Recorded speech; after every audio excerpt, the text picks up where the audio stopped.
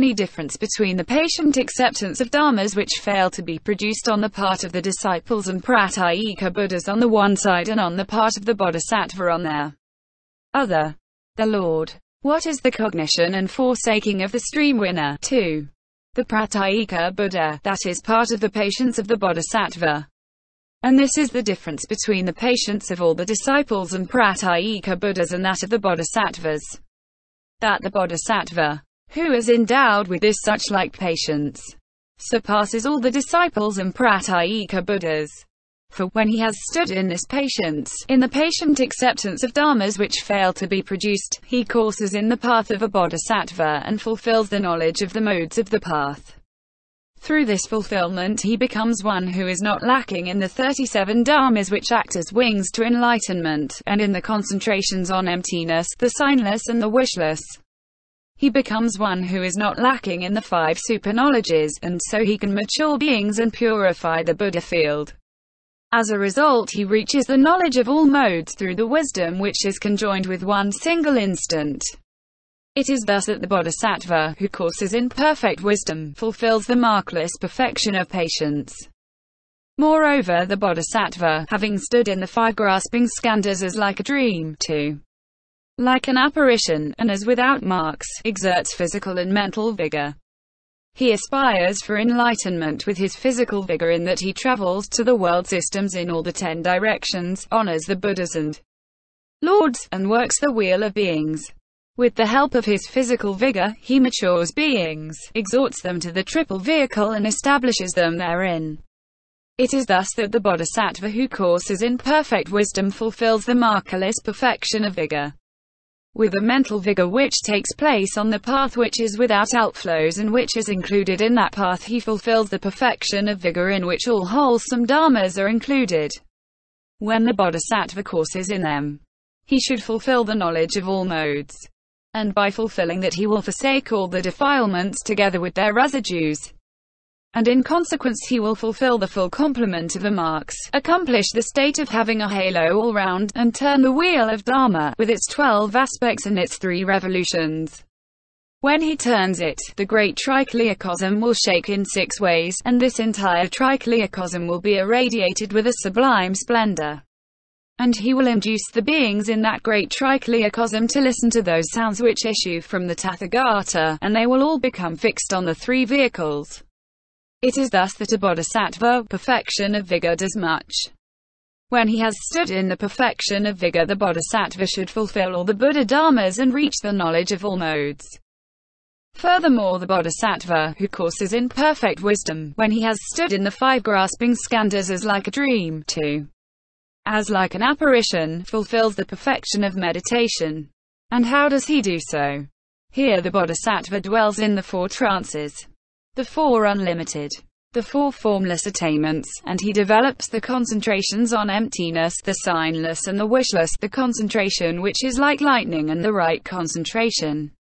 When he has stood in the concentration which is like a thunderbolt, then, leaving aside the concentration of a Tathagata, he dwells as one who has entered on whichever concentrations are common to the disciples and pratyeka Buddhas, as well as any other classes of concentrations and meditational achievements, after he has suffused them all with his body. But he does not relish those concentrations, nor the fruit of his meditational attainment. And why? Because he cognizes those concentrations as markless, and as having non-existence for their own being. How can a markless dharma relish a markless dharma? Not relishing them, he will not gain a new rebirth through any of these concentrations, be it in the world of form or the formless world. And why? Because he does not apprehend those 2 worlds, nor him who enters on concentration, or whereby he enters on concentration. Not apprehending these, he fulfills the markless perfection of meditation, and through that perfection of meditation, he transcends the level of the disciples and pratyeka Buddhas. Subhuti. How does the bodhisattva, who has fulfilled the perfection of meditation, transcend the level of the disciples and pratyeka Buddhas? The Lord. Here the bodhisattva has been well trained in their various kinds of emptiness. But in all these emptinesses no dharma can be apprehended on which he could take his stand, be it the fruit of a streamwinner. 2. the enlightenment of a pratyeka Buddha, and even that knowledge of all modes that is empty through those emptinesses. When through these emptinesses the bodhisattva has transcended the level of the disciples and pratyeka Buddhas, then he enters on the certainty of a bodhisattva's salvation. Subhuti. What is the bodhisattva's rawness, armor, and what is his certainty and why armor? The Lord. All the bases of a bodhisattva are his rawness, all. The baselessness is certainty. Subhuti. What is basis, what is baselessness? The Lord. If form 2. The knowledge of all modes is a basis for the bodhisattva, that is his rawness. The certainty, on the other hand, consists in that those dharmas, i.e. form 2. The knowledge of all modes, are not apprehended as a subject of verbal communication. And why? Because the own being of form is incommunicable by words. This is the bodhisattva's certainty. When he has entered on this certainty, the bodhisattva fulfills all the concentrations, but he is not reborn as a result of them. How much less could he produce greed, hate, or delusion, based on which he would bring about deeds which would make him fall into samsara? It is quite impossible that he should do so. On the contrary, although he has stood in the conviction that dharmas are like a magical illusion, he works the wheel of all beings. But he does not apprehend a being or a magical illusion. In spite of that, he matures beings and acquires a Buddha field. It is thus that the bodhisattva, having fulfilled the perfection of meditation, goes on until he turns the wheel of dharma, i.e. the wheel which is baseless and which is emptiness, signless, and wishless.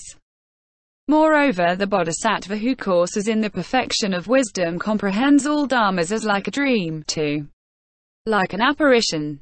The single instantaneous reunion which sees the mark of non-duality in all dharmas. Subhuti. And how does the bodhisattva do that? The Lord. Here the bodhisattva, who courses in perfect wisdom, has not seen the dream or the one who sees the dream, too. He has not seen the apparition or the one who sees the apparition. And why? Because a dream is a perverted view on the part of the foolish common people. But arhats, pratyeka Buddhas, and tathagatas do not see a dream or one who sees a dream, too. They do not see an apparition or one who sees an apparition. And why? Because all dharmas have non-existence for their own being, and they are the same as final nirvana, because of their unreality. Not totally real are all dharmas. Because they have not actually come into being.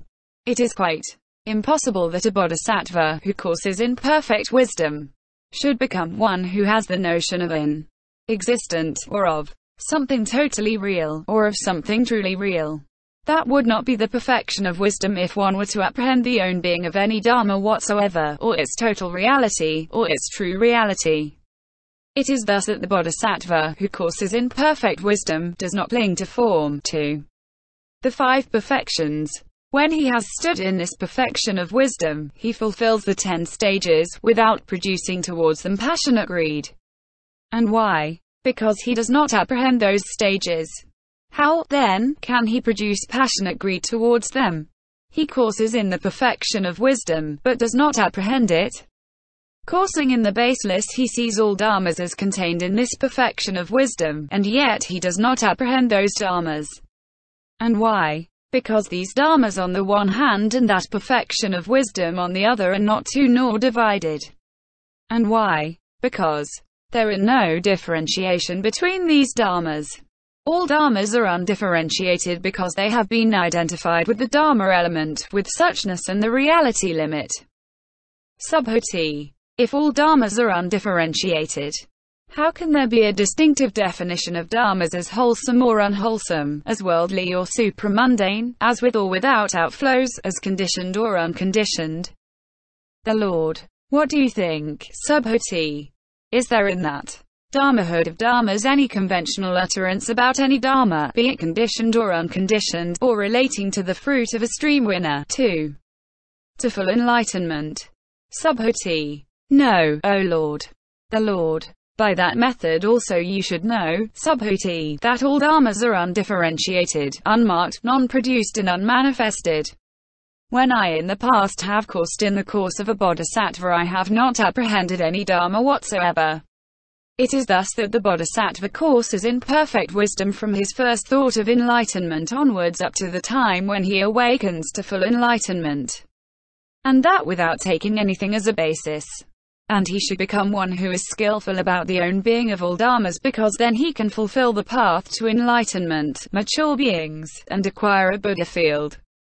When he has established himself in that Buddha field and has awoken to full enlightenment, he disciplines beings in such a way that they no longer appear in the three inauspicious places of becoming.